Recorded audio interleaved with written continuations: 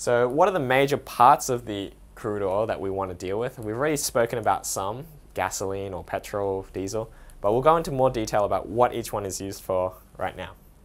So first is refinery gas. So this is anywhere between C1, which is methane, to C4, which could be butane. And it's used as a fuel sometimes, so you can burn it. It's good to burn as well. Or it can start as a precursor to plastic, so we can use it to produce plastic in the future. Or we can use it as a petrol additive. Okay?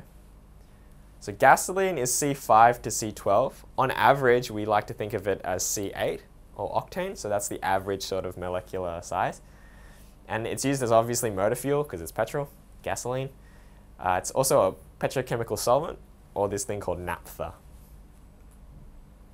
So kerosene is C11 to C15, so 11 to 15 carbons long.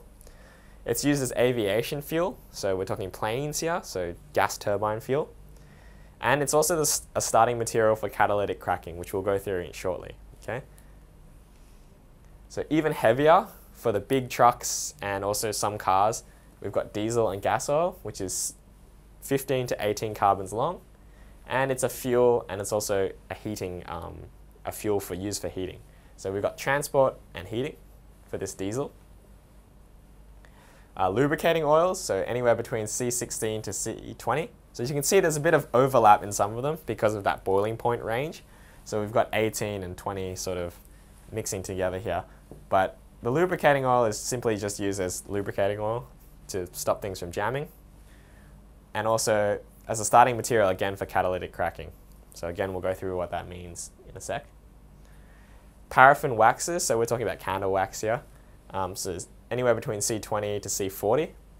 And it's also used for that wax paper. So we're talking just wax here, essentially. It's very, very heavy, very solid. It's solid at room temperature. And so that's what we use it for. And lastly, C40 and above, the very, very heaviest stuff is bitumen, essentially.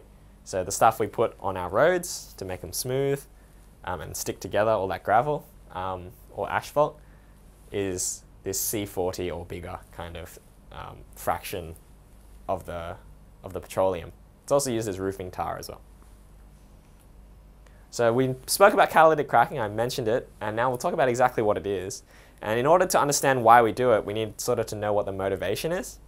So essentially the petrol yield, so remember gasoline petrol, so fuel yield, is too low to meet the demand. Because everyone loves to drive their car around, everyone loves to have a car on hand, so we need fuel for that. And the demand for it is higher than what we can get out of the petrol.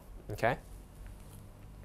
So what we do is we use this catalytic cracking process to increase the yield of petrol by breaking up big chains into smaller chains that are suitable for use in petrol. Okay? So we have this huge chain, then we break it down into smaller chains which we can use as petrol, and then all of a sudden we have more petrol available, right? Because remembering these bigger chains don't have as much demand, so we can afford to break them down into petrol-sized hydrocarbons. So an example of catalytic cracking, which would be octane plus steam. So steam is just the heat in this case. We just need some sort of heat. Breaks up into hexane plus ethene. So C18 plus steam goes to form C6H14, which is hexane, and ethene.